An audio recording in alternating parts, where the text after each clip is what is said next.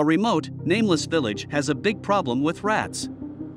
Thousands of rats terrorizing villagers. The rats destroy and even eat away at the organs of the villagers. A small child is also seen whose ear has been bitten by a rat.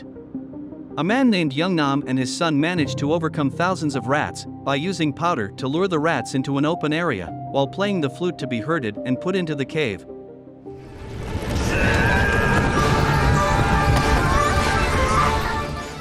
Which eventually the rats were trapped in the cave forever.